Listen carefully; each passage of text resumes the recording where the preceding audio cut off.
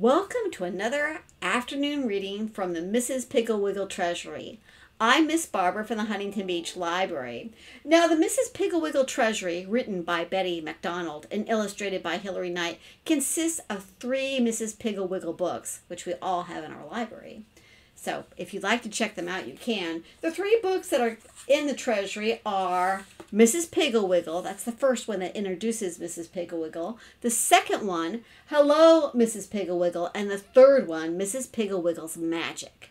Now, Mrs Piggle Wiggle is a cross between Nanny McPhee and Mary Poppins. She is a lady who all the children love. She's very kind, and she's very inventive, all the mothers call her, because she is able to think of ingenious ways to cure children of bad habits, such as not taking a bath and not going to bed. So let's find out what bad habit she is going to break today in the very beginning of Hello, Mrs Piggle Wiggle. So here it is from the book. Hello, Mrs Piggle Wiggle. We're going to start with the very first cure, and this is the Showoff cure. I'm sure none of you are show-offs, but this is what Mrs Piggle Wiggle is going to suggest. It was a beautiful morning. A bluebird sat on a small branch in a flowering cherry tree and swayed gently back and forth. A crocus pushed his golden head through the tender green grass and blinked at the sudden sunlight. Mrs Carmody hummed as she laid slices of bacon in a black iron skillet. "Spring is my favorite time of year," she said. She looked over at Mandy the dog, who was lying in the kitchen doorway scratching a flea and waiting for someone to trip over her. Mrs Carmody plugged in the toaster, got out the raspberry jam, and went to the front hall and called upstairs to her husband. "Jordan, dear, time for breakfast," and to her little boy, "Philip, where are you?" Philip, who was 10 years old and still under the covers of his bed, said, "Oh, Mom, I'm practically dressed." And Constance, his sister, who was 11 3/4, yelled from the bathroom, where she was testing on lipstick to see how it would look when she was 13, said, "Hey, Mom, Philip isn't even up yet. He won't be down for another 10 hours. And Philip shouted, "Hey, you old spy, tattletale." And Constance said, "Be quiet, little boy, you bore me." And Mrs Carmody said louder, "Philip, get up out of bed this instant, and Connie, wipe off that lipstick, and Jordan, hurry up, dear, come down while the toast is still hot." She went back into the kitchen and gave the coffee maker a little shake to hurry it up. Then she walked over and stood by the open back door, breathing in deeply the beautiful, fragrant early morning air.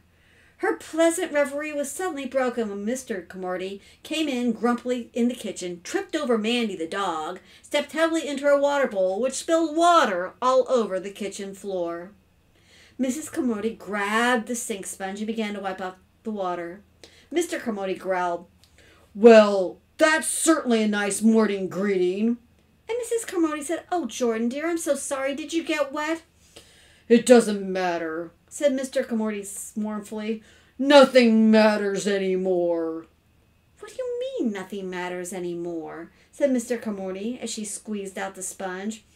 "Just that," said Mr Carmody sadly, pouring almost a whole pitcher of cream into a shred of wheat biscuits. "Are you sick?" asked Mrs Carmody, looking anxiously at him. "No, I'm not sick, or at least not physically sick. I'm just sick at heart." Mrs Carmody buttered the toast, put it on a plate, stirred up the eggs, lifted the bacon onto a paper towel to drain, and checked the color of the coffee, refilled Mandy's water bowl, and then said, "What in the world are you talking about, Jordan? You don't make any sense." "Well, he makes sense to me," said Connie, flouncing into the kitchen, "because I feel the same way. I'm just so ashamed I could die." "What in the world are you two talking about?" said Mrs Carmody. "Are you ready for your eggs, Jordan?" "I suppose so," said Mr Carmody dolefully.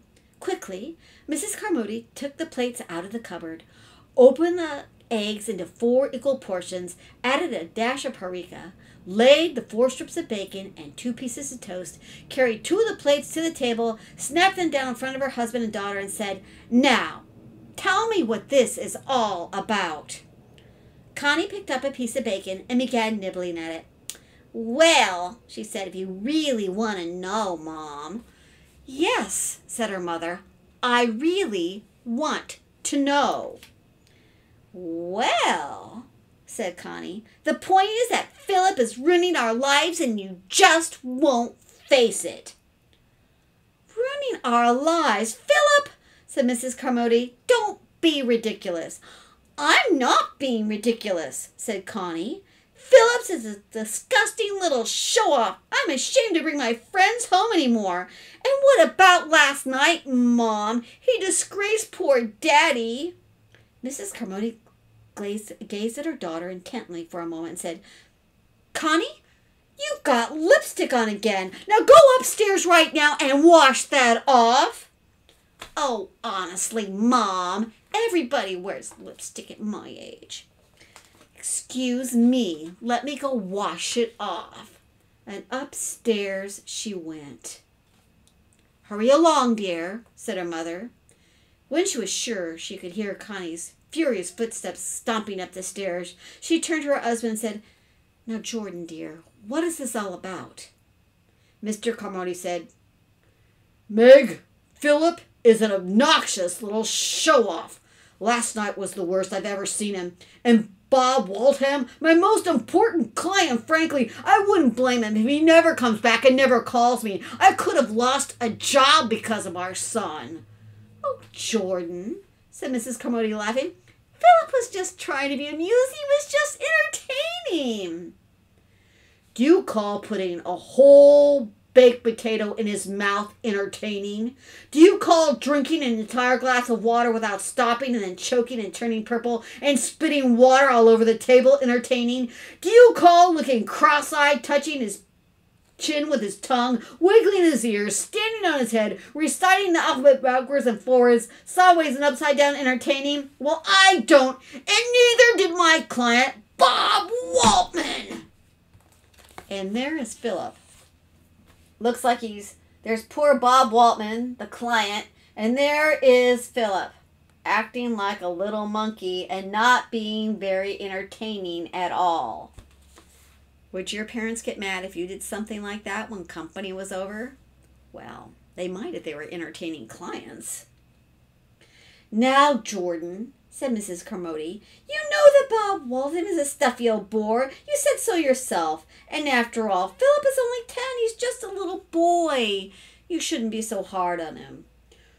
"You mean he shouldn't be so hard on me," said Mr. Carmody angrily, ripping a piece of bread in half. "Meg, something has to be done about that boy. Now! Today!" Just then, Philip came rattling down the stairs, skidded into the breakfast room. "Hi, Mom. Hi, Dad," he said cheerfully. "Morning," said Mr. Carmody grumpily. "Good morning, Philip, dear," said his mother. Philip sat down, grabbed the sugar bowl, and began dumping sugar on his shredded biscuit wheat. "Not so much sugar, honey," said his mother. Philip added 2 more heaping teaspoons of sugar, then dumped the rest of picture cream on his cereal. Looking eagerly at his father, he said, "Hey, Dad, want to watch me put a whole giant shredded wheat in my biscuit all at once?" "No, I do not," said his father. "Not even if I try to whistle Dixie with it in my mouth? Sure you don't want to see that?" "No," said his father. "Eat your breakfast, dear," said his mother, putting a fresh pitcher of cream on the table. "What if I try to stop talking?" bellowed his father. Connie had come downstairs and was standing unnoticed in the doorway, saying, "What a repulsive little show-off. My gosh, Mother, can't you see just how disgusting he is?" "Gosh, Mother, can't you see just how disgusting he is?" mimicked Philip after his sister. "Shoot him, Mother. Kill him. Cut him up with a butcher knife, Mommy. He embarrasses me in front of my ugly, stupid, giggly friends while I try to wear lipstick." "Now, children," said Mrs. Carmody gently, Mr. Carmody glanced around the table and said, "I want absolute quiet." "Gosh, Dad, what's the matter?" said Philip. "Are you sick or something?" "Yes, I am sick of something," said Mr. Carmody, jabbing a spoon into the jam jar. "I'll get you an aspirin," said Philip, sliding out of his chair. "I'll get two, and I'll carry them all the way downstairs on my nose. Watch me." "Sit still," shouted Mr. Carmody. "Sit still and eat your breakfast and don't talk." "Well, okay," said Philip. "But you don't have to be so crabby." "Be quiet," yelled his dad. Wow, his dad's in a really bad mood. If I were Philip, I'd just be quiet and wait for Dad to get in a better mood. Philip gave him a reproachful look, sat down again, and began to eat his shredded wheat biscuit. Mrs. Carmody brought her plate and Philip's from the kitchen and sat down. She looked out at the window at the pale pink cherry blossoms and the clear blue sky and the flat bluebirds swaying in the branch, but she no longer felt happy. Well, yeah, everyone in her house seems to be upset. That kind of ruins a good morning. She took a sip of coffee, which was lukewarm, and looked around the breakfast table. Philip was eating busily, but the minute she looked away, he grinned broadly and whispered, "Hey, Mom, watch me balance my cocoa cup on my forehead. You want to see me put the cup right now on my forehead?" And she smiled, shook her head, and motioned for him to be quiet. "Even if it's full of boiling hot cocoa, want to see if I can do it? Maybe I can bounce it on my nose. Here, watch me, Mom, watch. What if it has a spoon in it?" said his mother. "Oh, what a bunch of crab apples," said Philip. "Quiet!" shouted his father. Philip reached for the jam dish and began sulkily emptying it onto his plate. When breakfast was finally over and everyone had left for work or school, Mrs. Carmody heated up the coffee and poured herself a cup, sat down at the table and looked at the morning paper. Just as she opened the paper, the corner of her eye caught a glimpse of something white on the floor under Philip's chair. She reached over and picked up a small folded piece of paper. She opened it up, smoothed it out, and it read, "Dear Mrs. Carmody, I am having a little difficulty with Philip." I wonder who wrote the note. "Will you please call me at your earliest convenience? Sincerely, Edith Periwinkle." Mrs. Carmody looked at her watch. It was 4 minutes to 9. Perhaps she could get Mrs. Periwinkle before the bell rang. She hurried into the hall and dialed the number. When Mrs. Periwinkle heard Mrs. Carmody's anxious, worried voice, she said, "Well, I didn't intend to worry you, Mrs. Carmody. It isn't anything serious. It's just that, well, your son, Philip, has become quite the show-off," said Mrs. Carmody. "Well, yes," said Miss Periwinkle. "I guess that's the right word. I also must admit that he's very entertaining, and his schoolmates think he's very funny and laugh at everything he does. Unfortunately, he no longer confines his antics to recess and the schoolyard, so I have to take steps. This is why I'm calling you. He just won't sit still during class. When I try to teach, all he does is interrupt and make funny faces and tell jokes and takes everyone's attention away from me. It's becoming very, very disruptive."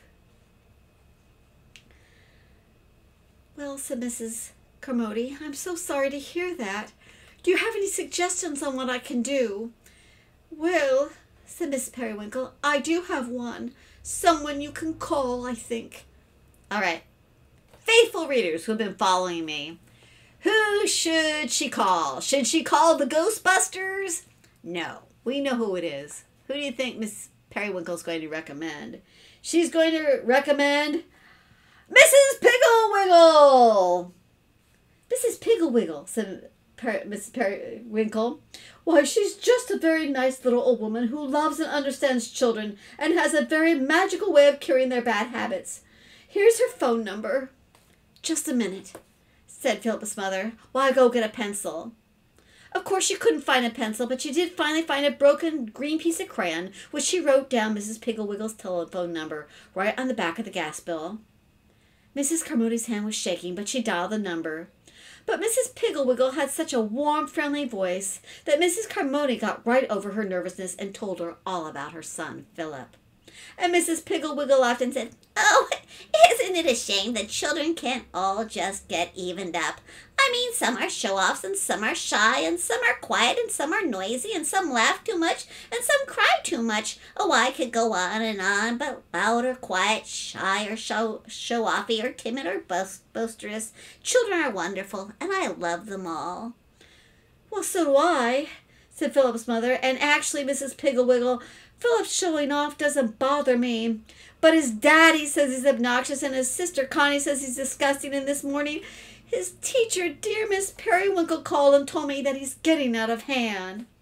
"Well," said Mrs. Piggle Wiggle, "if it were only his older sister who complained about Philip, I would be inclined to let things work themselves out. But as long as Philip is annoying his daddy and his teacher, Miss Periwinkle is one of the best fifth grade teachers in the county, well, I think we better take steps." "Take steps?" said Philip's mother. "What do you mean by steps?" "Oh my, it's very simple," said Mrs. Piggle Wiggle. "Have Philip come down after school and I'll give him a bottle of Showoff powder. For the next few days, when you're having company and just before he leaves for school in the morning, I'm sure you won't have any trouble. Just sprinkle the Showoff powder on him before meals, especially when you have company, and before he leaves for school." But what is Showoff powder?" asked Mrs. Carmody fearfully. "Showoff powder is guaranteed to be harmless," said Mrs. Piggle Wiggle, "but it will stop showing off. You see, it makes the show-off invisible." "Invisible?" said Philip's mother. "You mean I won't be able to see my own little boy?" "Not when he's showing off," said Mrs. Piggle Wiggle matter-of-factly. "Nobody will be able to see him. But when he stops showing off and is normal, he'll come back into focus." "Are you sure?" asked Philip's mother. "Oh my, yes," said Mrs. Piggle Wiggle. "Now don't worry about it. Just send Philip up after school. I know everything is going to be fine. Goodbye, and please don't worry." "All right, would you like to have show-off powder, something that you sprinkle on yourself, but when you show off, you become invisible?" "I don't know. It sounds kind of interesting to me. Let's find out if it works." But Mrs. Carmody, Philip's mother, did worry. She worried as she washed the breakfast dishes, tidied up the house. She worried as she made out the grocery list and sorted out the laundry. But she worried the most when she was straightening up Philip's room. "Oh my goodness. What if the powder makes Philip disappear and something goes wrong and he doesn't come back?" And she sobbed. She took 2 apple cores, 3 funny books, a slingshot, and an empty box of Smith Brothers cough drops out from under Philip's pillow.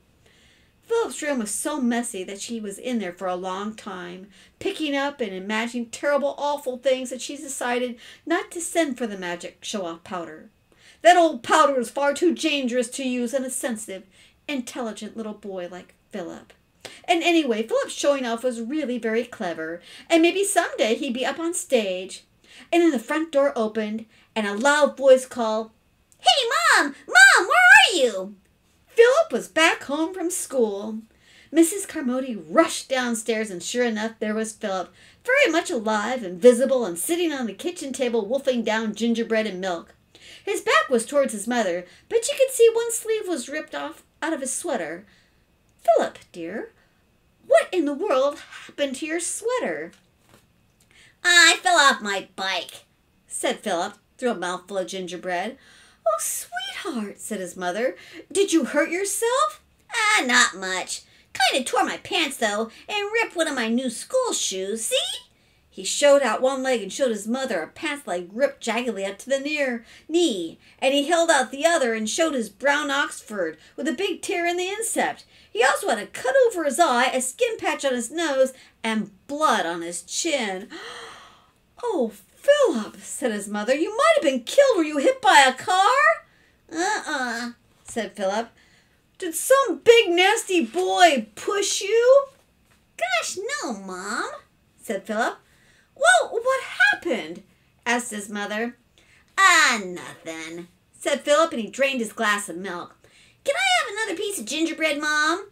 "Certainly," said his mother, "but I want to know about that accident and your bicycle." "Well," said Philip, "if you really want to know, I was sitting on the basket of my bike riding down Mission Hill backwards singing Polly Doodle, and I saw a bread truck coming, and I guess I didn't turn fast enough, and I ran into the Wallace's iron fence, and I caught my shoe on the pedal, my pants on the picket, and I hit my eye on the handlebars, and I don't know what else happened. But boy, you should have heard the kids laughing, and that old bread man laughed too." "No doubt," said his mother. "Now you go upstairs and change your trousers and your shoes, and bring me your trousers to mend. Take the torn shoe down to Mr. Risman and ask him if he can fix it. And on your way home, stop by Mrs. Piggle Wiggle's. She has something for me. Do you know where Mrs. Piggle Wiggle lives?" "Why, sure I do," said Philip. "We play down there all the time. What's she got for you, Mom?" "Oh, never you mind," said his mother. "Just don't forget to stop there. Now scoot." A little after 5:30, Mrs. Comorty happened to look out the window and saw Philip coming down the driveway, followed by a crowd of children. On his head he was carrying a shoe. Bouncing on the toe of the shoe was a small jar. Sitting on the jar was a little green frog. "There he is, showing off again." That's a good way to get hurt, and it's also a good way to break stuff.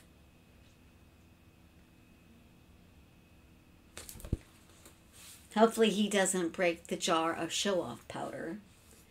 When Philip saw his mother's face at the window, he called up, "Hey, Mom, look at me! Watch me! I'm going to jump over the wheelbarrow with all this stuff on my head!"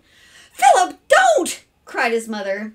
But it was too late. He couldn't hear her, and she watched horrified as he made a run for the wheelbarrow, caught his foot in the garden hose, fell backward onto the bush. The small jar from Mrs. Piggle Wiggles flew up in the air, landed on the concrete with a crash. Mrs. Comorty ran out, knelt down, and began picking up little pieces of broken glass out of the white powder. Having got himself out of the bush, Philip said, "Gee, Mom, sorry I busted it. I didn't mean to." "Don't talk," said his mother briskly. "Go in and get a clean white envelope out of my desk and get the spatula off the stove. Hurry, I'm going to clean up this powder." While Philip was gone, Mrs. Comorty carefully pushed the white powder into a little mound and held her hand over it to keep the wind from blowing it away. When Philip brought out the envelope to her and the spatula, she scooped up all the powder into the envelope, all but about half a teaspoon. This she carefully lifted into the palm of her hand and blew it at Philip. "Hey, what's the big idea? What do you think you're doing?" he said.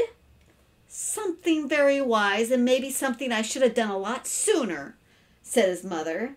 Just then, Mr. Comorty's car turned into the driveway. Immediately, Philip jumped up into a wheelbarrow and said, "Hey, Dad, watch me. I'm going to stand on my head in this here wheelbarrow. I'm going to stand on my head and say the alphabet backwards." Mrs. Comorty looked at the wheelbarrow, but it was empty. There was nobody there. "Oh, it looks like the powder works. Wow, it does turn you invisible when you try to show off." Not only did she not see anybody, she couldn't hear anybody either. Mr. Comorty got out of the car and said, "Wait, wasn't Philip here just a moment ago?" "Why, yes, he was," said Mr. Comorty, smiling a secret smile. "Well, I wanted to put that hose and that wheelbarrow back in the garage." "I'll tell him," said Mrs. Comorty. "He should be back in a minute or so." She and Mr. Comorty went into the house and closed the kitchen door. Philip, quite red in the face from standing on his head in the wheelbarrow and hoarse from reciting the alphabet backwards and forwards, called out to them, "Hey, Mom, Dad, look at me!" But they didn't even glance at him. "Hey, you kids over there, look at me!" he called out to the children who had followed him home from Mrs. Piggle Wiggle's house. But nobody answered. They just turned around and walked away. Slowly he righted himself, climbed out of the wheelbarrow, and went into the kitchen. "How come you and Dad didn't watch my trick?" he asked his mother, who was busy at the stove. She said, "We didn't see you doing any tricks. Now go and put the hose and wheelbarrow away and sweep up all that broken glass. Dinner will be ready in about 5 minutes, and it's your favorite." "You mean frankfurters and baked beans and brown bread?" Philip asked. "That's right," said his mother. "Hot diggity dog," said Philip. Reaching around the broom closet, his mother took out a broom and a dustpan and handed them to him. "All right, here you go. Now sweep up the glass first." Philip took the broom, held it over his shoulders, and began making a zooming noise. Hey, Mom, look at me, watch me, I'm a jet plane. Here I go, ready for takeoff." And as soon as he started to shout, "Watch at me," he began to disappear. And with takeoff, he was gone. Humming contentedly, his mother took the lid off the steamer and poked at the brown bread. At dinner time, he disappeared 3 times. The first time, when he turned his chair around, crouched down on the rear seat, and said, "Hey, look at me, I'm a big gorilla in a cage. Toss me a banana, somebody." He disappeared right after "toss me."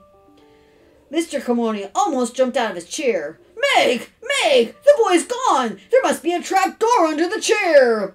"Oh, don't get hysterical, Jordan," said Mrs. Carmody. "He'll be back." And he was in about 2 minutes. The next morning, after he was dressed, Philip climbed on the banister and yelled at Connie, "Hey, Connie, look it! I'm sliding down the banister, forwards and backwards." And then he disappeared and didn't come back into focus until everybody had finished the breakfast and his poached eggs were quite cold. His mother noticed he had a large purple bump over his left eye.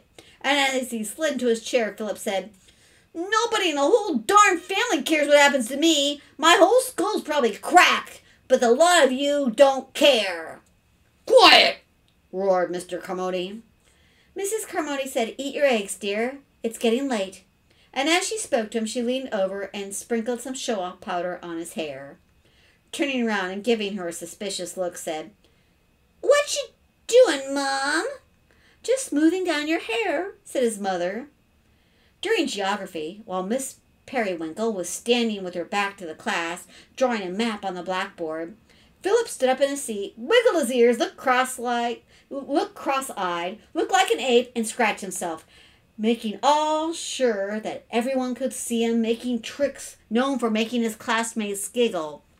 Except this time, nobody was laughing. In fact, nobody looked at him at all because he wasn't there, no matter how loud or how he said, I'm the monkey, look at me! I'm the monkey! Nobody could see him. Nobody could hear him. During recess, he put a whole package of bubble gum in his mouth and blew a bubble bigger than his head. And even though all the children were right around him, nobody pointed or laughed or said anything because, of course, they couldn't see him. And then the bubble burst and got in Philip's hair, and it got his face all gummy. And then the children laughed because he was back in focus again. And there he is, blowing a bubble the size of his head. And they can't see him, but after it pops and gets all stuck in his hair, then they can see him. That doesn't sound like much fun. But Philip didn't think it was funny at all, especially when the school nurse rubbed his face and neck and head with Byzantine, which burned, trying to get the bubble gum, and cutting his hair to get the bubble gum out of his hair. After school, he didn't feel very funny. His head hurt, and so did his elbow, so he rode his bike home sitting in the seat the ordinary way. Bobby Westover and Billy Markle rode beside him, and they talked quite solemnly about baseball, except once when Billy rode fast down Mission Hill with no hands, yelling, "Help! Help! I'm out of control! My engine's conked out! My landing gear's stuck! Call the crash crew!" Bobby and Philip laughed like anything until Mrs. Allen backed out of her garage and almost hit Billy, who couldn't stop and ran into a tree. Mrs. Allen turned pure white and shook and was very mad. She said, "Billy Markle, I'm going to call your mother up and tell her what a little show-off you are. You almost got killed, and you almost wrecked my car and you practically gave me a nervous breakdown. Billy, who was crying, said, well, look at me. My shirt's torn, my nose is bleeding, and my bike's wrecked. And Mrs. Allen said, go to the kitchen. I'll fix you right up, but don't bleed on my clean linoleum. Bobby and Philip said goodbye to Billy, but he didn't hear them.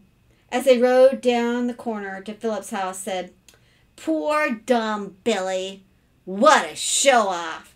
Sure glad I'm not one.